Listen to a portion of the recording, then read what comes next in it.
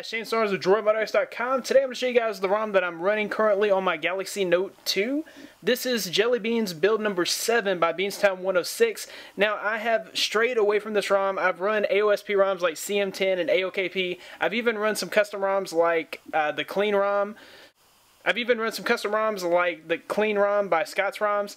And I always come back to this. And this is one of the hottest ROMs for the Galaxy Note 2, and it's for good reason. There's something to be said about performance, stability, and battery life, and even something else to be said about having all those things with customizations and being able to have all the TouchWiz functionality that you need. One of the unique things about this ROM is that it includes the Aroma installer. We'll get into that later on in this review whenever I show you guys how to install it. But basically it allows you to pick and choose the applications that you want, including stock Android and also TouchWiz applications. You can pick and choose the ones that you do want and the ones that you don't want. So you can make it as AOSP as you want, and you can make it as TouchWiz as you want. As you guys can see, mine looks really AOSP. We're going to go over the features list for this ROM. And it is packed full of features. If you guys have ever run a Beanstown ROM, then you already know that. So I think I already said that this ROM is based off of Scroller's Deodex over-the-air VRALL4. So if you accepted that over the air, then chances are you won't be able to run this ROM because there's no way to unlock your bootloader right now because Verizon patched that up. You know how nice they are. If you're currently running a custom ROM and you have not accepted the over-the-air, this is the perfect way to get on VRALL4, so you can have all the benefits of the over-the-air update without losing your unlocked bootloader, which is pretty cool. So if we go into Settings and About Phone, we'll see that we're running Jelly Beans build 7, and he has a couple of kernels to choose from in the Aroma installer. I chose to go with the Beans kernel because it has his tweaks and hacks included in that kernel. And it doesn't include any performance options, so you won't be able to overclock with that kernel, but he's already got it really tweaked to his liking, and for me that's good enough. It also has support for his custom boot animation, which I like, so I went with his stock kernel. Also in the settings menu you have custom settings, so there's some things that you can change up here, like the toggle settings. You can choose the widget buttons that you would like, so whenever you pull down the widgets here, you can choose the ones that you want and the ones that you don't want there. You have your brightness modes and also your sound modes there that you can change. You can change, I didn't show you guys that, but you can change the widget button order as well, which is nice. And then there's the battery bar settings. So if you guys are familiar with MIUI, you know that it has a battery bar. You can change the battery bar here. I opened it and chose the height of 1, and you see that it appeared there. If we don't want it to show, we'll just uncheck it, and when we back out, it'll eventually disappear. It takes it a couple of seconds to disappear, but probably before this video ends, it will go away. So another thing I like about Beans build is that he has rethemed it. Looks a whole lot more like AOSP. You don't have the oranges and blues that you get with TouchWiz. It is, you know, black and blue like with Jelly Bean or Ice Cream Sandwich. He's enabled Verizon's mobile hotspot, so we can go to Settings, More Settings, Mobile Hotspot, and we can go to Configure, and you'll type in whatever password you want here, or you can go with no password, and then just turn that on and select OK.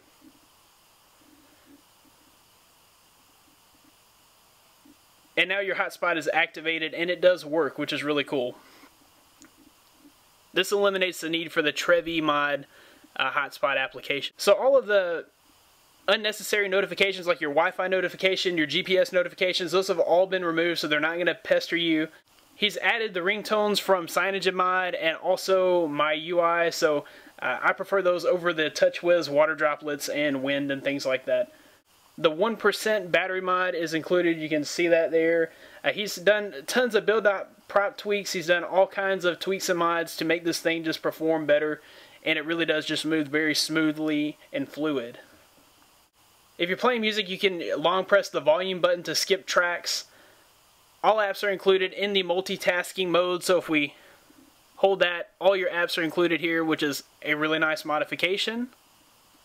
If we get the pop-up window here, we can actually resize this. He's also included all of the Jelly Bean wallpapers. So those are all here, and also the TouchWiz wallpapers are there as well. And he's also included a couple of custom launchers, Nova Launcher and the Apex Launcher, or you can just go with the standard TouchWiz launcher. So there are your TouchWiz wallpapers. So guys, that is pretty much all of Beans Build 7. Just a very fluid ROM, stable, with great battery life, and just enough customization options to really make your phone your own. So now we're going to go ahead and install this ROM. Be sure to head to the link in the description and grab that download, and we'll go ahead and boot into our bootloader. So we'll go to Restart and Recovery. Sorry, we're booting into Recovery, not bootloader. If you're running a stock ROM, the way that you would get there is Volume Up, Home, and Power. That'll get you to Recovery. Once you're in Recovery, you're going to wipe, factory reset, swipe to wipe. I'm not going to do it now because I already have it installed.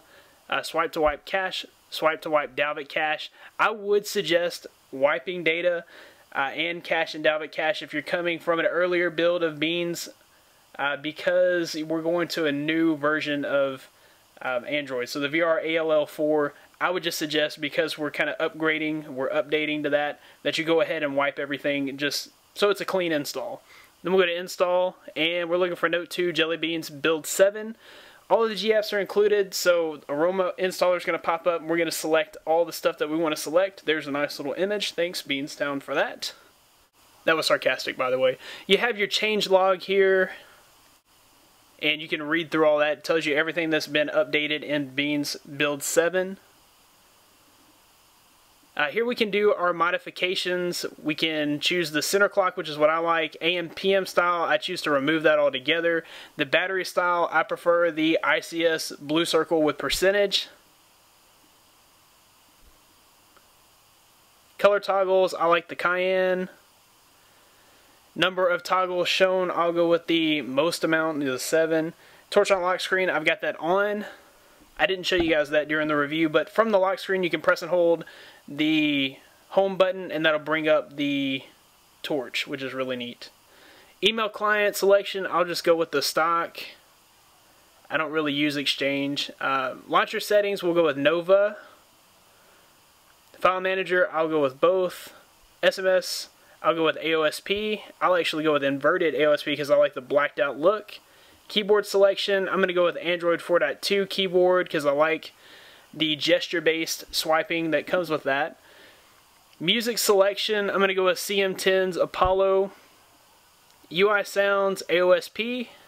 That's what I'm going to go with because I personally don't like the TouchWiz UI sounds. Call recording, I'll have that off. One thing I like about his Aroma installer is he actually explains all the little features. You'll see that he explains everything underneath each feature, which is really neat because a lot of developers don't go as far as to explain everything, but it's really nice to have that explanation there in case you don't know what he's talking about. Google Apps, I'll go with all of the Google apps there. Samsung apps, I don't need Paper Artist, and I really don't need S Calendar because I have Google Calendar. You know what, I'll just go ahead and keep it. Don't need any of the Verizon bloatware, and I don't like to block ads personally because I'm a creator. We'll go with Beans kernel. If you wanted to overclock, you could go with the Perseus, but I just prefer Beans stock kernel because it has all of his tweaks and optimizations built in. And we'll go to the next. Now it's going to go ahead and install the ROM. So we'll just wait here for the next 5 minutes or so. As soon as it's finished, it'll give you the option to reboot. So when it's finished, you'll see this screen here. We'll just go to next, finish, and then we'll reboot system. And I'll leave you guys with the boot animation. Guys, this has been Beans Build 7 for the Galaxy Note 2.